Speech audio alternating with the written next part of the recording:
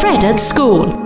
Hello and welcome to your Fred tutorials. My name is Roberto and I am your Fred Tech Tutor. This is tutorial 4.3 and we'll be discussing how to save an MP3 file using Audacity.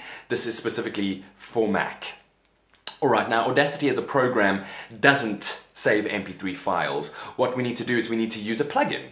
Now, we sent you that plugin in the Welcome Freddy email. So what you need to do is go find that email, unzip the file, then you need to locate the file named libmp3lame.dylib and copy that into the folder apps/Audacity.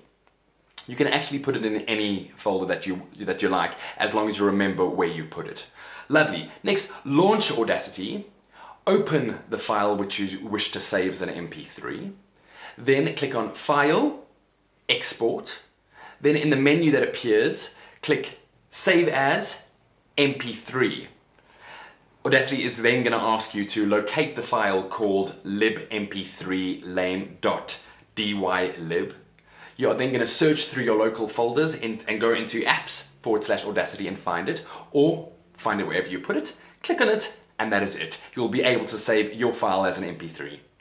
Super simple and super easy. If you've had any problems, go rewatch the video. If you still have problems or didn't understand something, you can drop us an email at app@fred.fm.